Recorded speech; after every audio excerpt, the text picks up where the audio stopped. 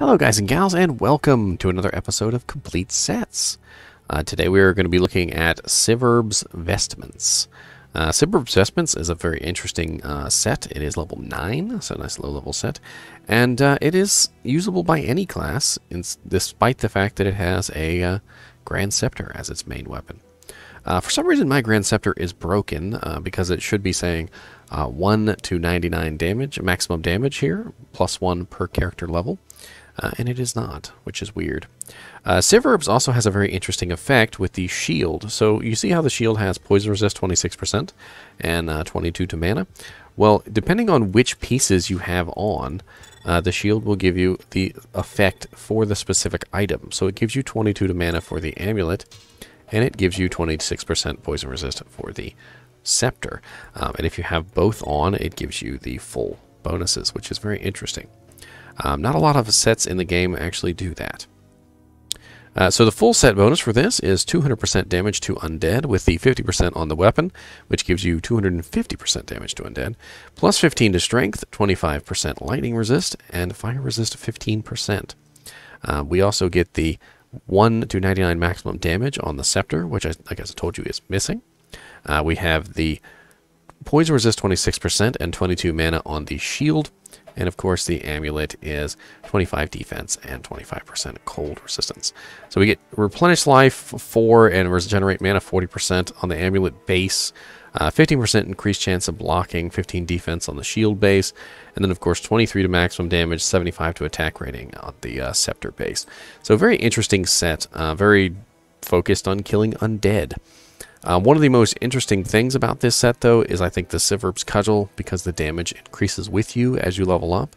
So if you take a look on the character panel, we have 17 to 88. So every time I go up by 1 level, I'm going to get 1 point into my maximum damage. So as I level up, I'm going to get 89, 90, 91, 92, 93, 94, 95, 96, and so forth and so on. As I level up, that will just keep increasing. Resistances, not the greatest, but it is a 3-piece set, so we got 15%, 25%, 25%, 26%, which is kind of odd. And of course, you can put a socket in the shield, and you could throw something in here to make it a little bit better, but that would increase the level requirement, kind of up to you. 15 to strength is kind of nice. It's always nice to have strength on equipment.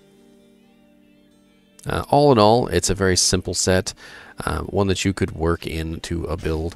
Like for instance, you could just use the Grand Scepter and the Amulet, so you can get the, the fire resist, the cold resist, the regenerate mana, the replenish life, and the maximum damage on the Cudgel. Or you could use the shield and the Cudgel, and then you would get the poison resist, the blocking, etc. I think a lot of people probably just go with the amulet and the Cudgel, just simply because they want that plus the maximum damage that you get from the Cudgel itself. It kind of grows with you, I guess would be the way to explain it. All in all, I think there's better sets out there. If you happen to find a Civerb's Cudgel and you happen to find a Civerb's Icon and you happen to find a Civerb's Ward, I mean, you could throw it on a level 9 character, mix it up with some other pieces from some other sets or unique items, and you could probably make a fairly good character out of it. You're going to outgrow it pretty quickly, though, I think, except for the damage on the weapon, which is going to grow with you. But you're going to outgrow the shield and you're going to outgrow the Icon fairly quickly.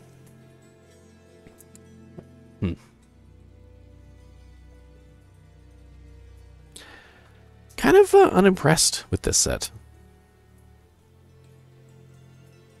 I think there's better sets out there. I think I'd rather be wearing Arathas, or rather be wearing Saigons, or I'm gonna be honest, I think maybe even Eisenhart's is better. Well, I hope you enjoyed this episode of Complete Sets, and if you are looking to find these items, I would take a look down in the description below. I have a link to a Magic Find video, which will go over all the specific details on how to find these items, where to find them, where they won't drop, and where they will drop. Anyway, thanks for watching, and keep watching.